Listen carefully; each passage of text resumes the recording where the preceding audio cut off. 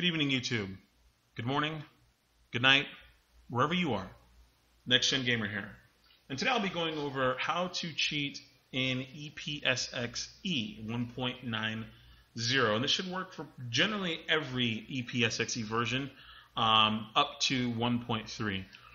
So if you have older version beyond 1.3, it may not work because the cheats or cheaters I'm going to be using, or cheat tools I'm going to be using, is the PSX emulation cheater as well as the cheat engine. So we all know what cheat engine is, and we all know that it can be kind of a beast to master. No worries though, we're going to be going over a few things today. I'm not going to go into the details of coding and how to make your own cheat table. That I would leave to the forums. So visit cheatengine.com. Google being your best friend, of course, as I always say. Don't be foolish. Definitely use Google to find more information on cheat tables and things of that nature. Either way, moving on. Today we'll be going over, I have a few games in here. Vanguard Bandits. If you haven't played that game, please play it. Please play it. This game basically started the strategy RPGs. Like literally, I would say started it. At least on a good note anyway. Because this came out before Tactics. So, either way, I'm not going to be doing that. I'm going to be looking at Final Fantasy Tactics for PlayStation 1. Made by Squaresoft before Square Enix, or before Enix joined with Square. In my opinion, they're both great companies, both Enix and Square. It was a great union, and they continue to make awesome games, as we all know. Pre-order for Final Fantasy 15 right here, holla. No, anyway, so moving on. I've already been playing quite a bit. I haven't cheated my level or anything like that, or jobs. There is the ability to do that, and I'll show you how to do it in this video today. I've basically been unlocking jobs by leveling up certain classes, but I've been mastering every single job. Now there are some cheats online that use cheats from the game that you can do some weird thing with buttons and instantly master everything, but it doesn't work always. So I've been using Cheat Engine. Cheat Engine is a lot easier to use to master a lot of the information, or master a lot of the jobs. So I'll go over that and what code generally is the one you'll use to find the level. Secondly, PCSX emulation cheater. This requires that you use a This requires that you use a video setting. I need to stop the game. I gotta exit out of it. Give me one moment here.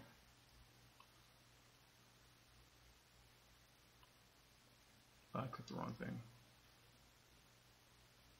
Alright, there we go. So, this requires that in your video settings, as you saw here, under config, and then under video, that you use PCSX emulation cheater 2.5 as your video driver, or video plugin, excuse me. It works just as well as the Zen OpenGL. I would say the Pete OpenGL is a little better, and the Pete's DX6 is a lot better as well. Those are some of the original ones you'll probably use. I think it comes stock with just comes stock with Pete's when you first install it. So just change it to PCSX emulation cheater 2.5 if you want to use. Obviously, if you want to use this, the PCSX emulation cheater, or PSXEC, which is what I'm going to be referring to it as for the rest of the video. So, moving on. So we have PCSX emulation cheater, or PCSXEC open. In order to use it, you have to make sure of two things. I like to enable logs just so I can see this screen here, which tells me what's going on in EPSX. If there's any errors or if any codes are going to freak the game up or anything like that. Don't be foolish and don't ruin your save file. Make sure you back up all the information before you do so. I like to auto-load the PPF files.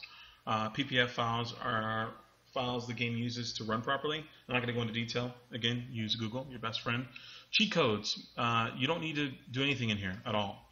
And to be quite honest, I don't even understand what in the hell this does, because you can't edit anything in here. So I really don't know its purpose. So ignore that. Nothing needs to be turned on in here specifically. Enable logs, and the autoload PPF files is just a preference. So again, but another thing too is don't have EPSXE open when you're using PSXEC. And the reason why is because it needs to load the drivers before the game even starts, or before the emulator even starts. So make sure this is open first with EPSXE not open. Choose your game. It has a huge list of games. You can add the games in here if you want. It uses the codec from Codebreakers. So pretty much Codebreakers is what you'll be using to add new codes. It doesn't use Action Replay, and it does use Game Shark as well. Excuse me. So it's Codebreaker and Game Shark. Those are the two codes that it accepts. For PAL and Japan versions, I'm sorry guys, I don't know what the hell it uses. I'm pretty sure it's probably the same. But for now, for everyone in US and Canada, we're going to use US and Canada. So what you'll do is you can find the list by scrolling through this massive list, or what you can simply do is just type in the name. For example, Final Ass. There it is. So Final Fantasy Tactics. Some of the codes are not as cool that are already loaded in here. They have like class modifiers, Infinite Gil, 65535 Gil, which I believe is like an inside joke. I'm not sure. I read somewhere on the forum that it's like an inside joke, like it's like a code for saying cheater in code language. I don't know, but I don't know, whatever. But the class modifiers, this number is based upon the place that the person's in. So I think there's, I think it tells us right here. Hold on. I'm going to try to get it to, there's no notes. Either way, this references what place your party members are in. You can't move your party member's number or place, so you have to kind of piggyback off or write down who's in what place. So obviously your character's first, and let me give you an example here.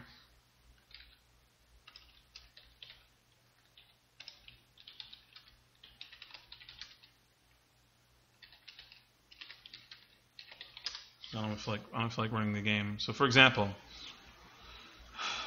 this is what I'm talking about here.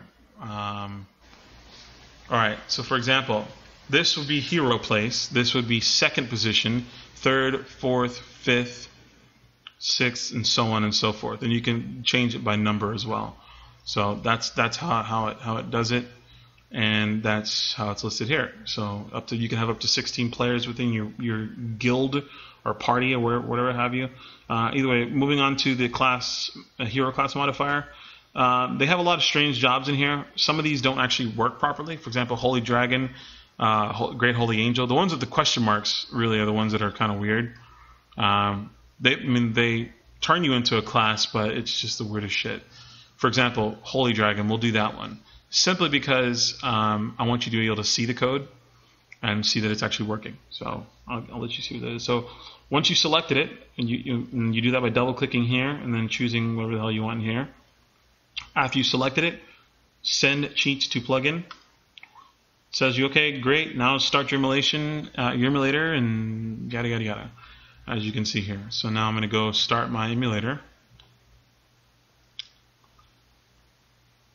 And we're going to run ISO. Okay.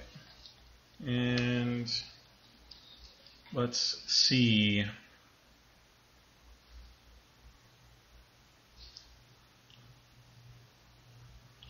If it works properly, which it should. I'm almost 100% sure. So we're going to skip that. Continue. I already backed up my save file.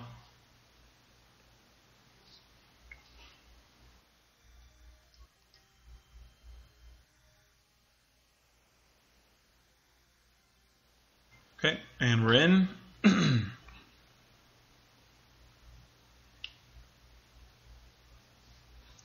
Beautiful, beautiful. All right, so formation, and look at my character. He's a dragon. He's a holy dragon, to be precise. Now, this character model doesn't carry over into actual battle. The only thing that carries over is the abilities, which are breath, as you can see on the left-hand side. So the breath abilities carry over, and your level carries over. So see up near my picture in the top left corner, it says level 34 or LV.34. The characters, the random jobs you put in level up based upon your main level. So obviously you can't learn new abilities for the dragon because it's not a class in the game.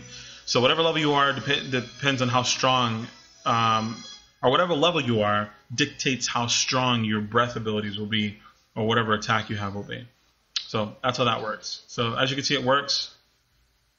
Like my black chocobo, loving it. Badass chocobo, actually. That choco ball attack is the bomb. But yeah. So as you can see, it works. That's one way of looking at things. Now, I'm not going to use that because I don't really like that. I have the game set up how I want. And we're going to exit. I'm going to turn this biatch off. All you need to do is uncheck mark it and just close it out. We're going to use Cheat Engine, which is I love Cheat Engine. I absolutely love it. You do so much with it. You can mess with so much, and it's the most fun thing ever, I'd say. And no, they're not sponsoring me. How I wish. But either way, not that they have the money to sponsor anyone anyway. So, looking at the list here, let me explain how Cheat Engine works. Once you have Cheat Engine, I think the latest is Cheat Engine 6.4. I'm not 100% sure. Again, Google's your best friend. Let's skip this nonsense.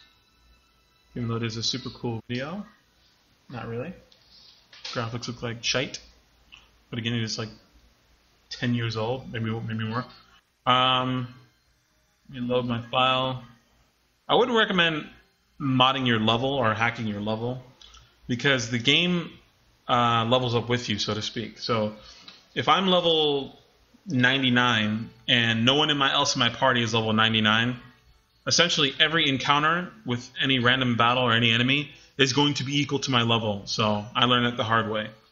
I actually leveled myself up in the very beginning to level 34, and I got screwed because my entire party was like level 9. It works in Final Fantasy Tactics for the Game Boy Advanced, where you can max your level out and no one else's level will match, and it doesn't matter, and you can be the most badass single player in the game. But that doesn't work for Final Fantasy Tactics for PlayStation 1. Alright, so in Cheat Engine, you just simply select the process, as you see in the top right left corner of Cheat Engine window. Select the process. This searches the actual running file of the executable that you're running. We're going to use the EPSXE executable. Double click. Now the value, that's where you'll put the number in of what you're trying to hack, so to speak. In our case, we're going to someone. 1 second. So learn. Let's say I want her to be a badass mediator. Okay. Plus, this one's awesome too. This works out because she has points to use. Preferably, you want to have points to use so you can use it better. But I'll show you another way of doing it.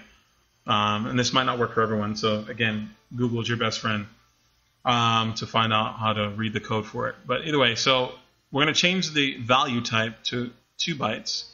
And that's based upon the amount of, from what I read, how big the files are in the game itself. So we're going to change it to 2 bytes, and we're going to type in the number 130 for the JP on the right-hand side of the window. That's how much JP she has. So we're going to do our first scan. A whole bunch, 1,095, things found, our addresses found. So to sum that number down, we're going to use some of it. So we'll go to Invitation, which uses word skill to trick enemies to becoming an ally.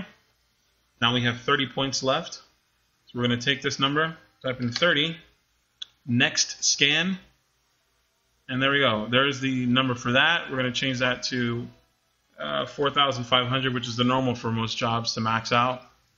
As you see, it immediately changes. You just simply change the page, and then they're all ready to max out.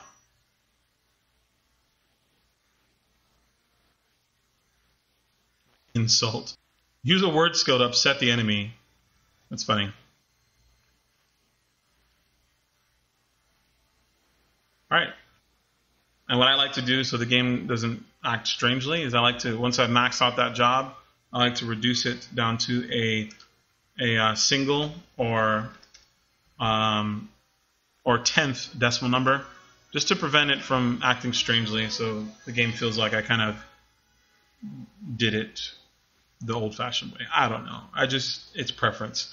But either way, so mediator is now mastered for this person, and that gives me the ability to set abilities from mediator.